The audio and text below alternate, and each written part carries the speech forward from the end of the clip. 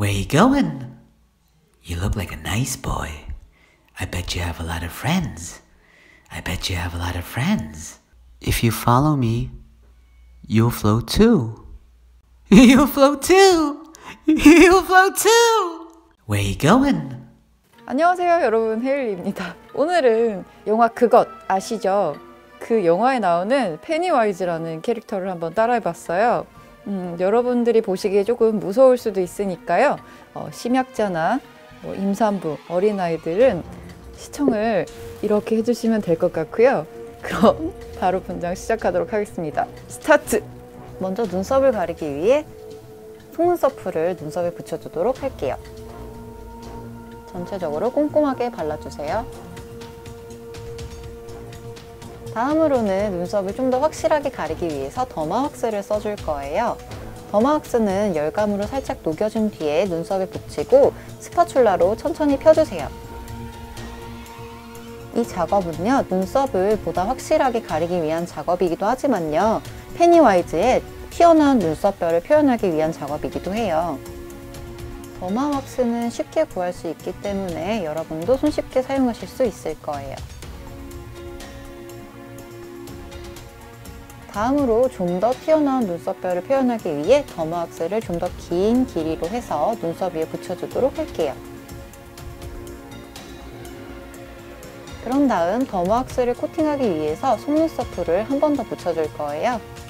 갈라지는 부분에 조금 더 꼼꼼하게 풀을 붙여주도록 할게요. 말린. 이번에는 베이스를 깔 차례인데요. 저는 이번에 워터컬러를 사용해 줄 거예요.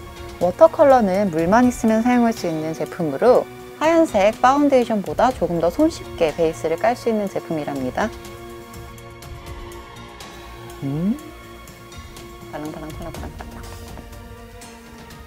건조를 하였다면 한 번 더 확실한 커버를 위해서 레이어링 해주도록 할게요. 이마 끝부분까지 꼼꼼하게, 귀 안쪽까지, 그리고 목까지 연결해서 발라주도록 합니다. 귀는 후빗, 목도 슉슉슉슉 말려주고요.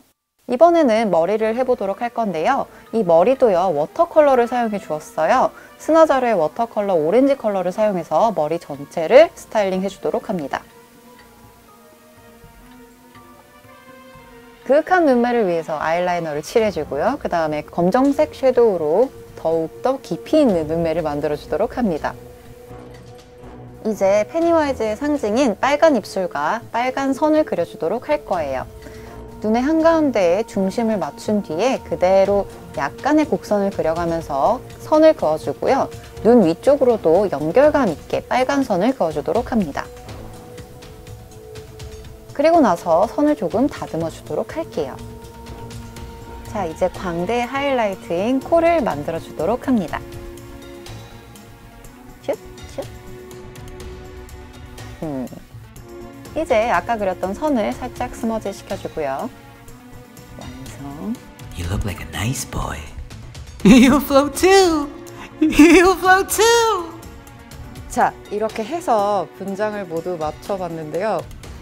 나름 열심히 따라해봤는데 가발을 구하기가 힘들더라고요. 그래서 저는 제 머리에다가 직접 연출을 해보았습니다. 매우 힘들었습니다. 그리고 저의 컴플렉스였던 넓은 이마를 드러내게 되었습니다. 여러분 칭찬해주고 위로해주세요. 보시는 동안에 무서워서 가슴을 부여잡고 보셨던 분들에겐 정말 죄송하고요. 오늘 영상도 재밌게 보셨길 바라면서 끝까지 봐주신 분들 정말 감사드리고요. 좋아요 한 번씩 눌러주시고 구독도 꼭 잊지 마시고요. 댓글도 하나씩 달아주세요. 그럼 다음번에 더 멋지고 재밌는 분장으로 찾아뵙도록 할게요. 안녕.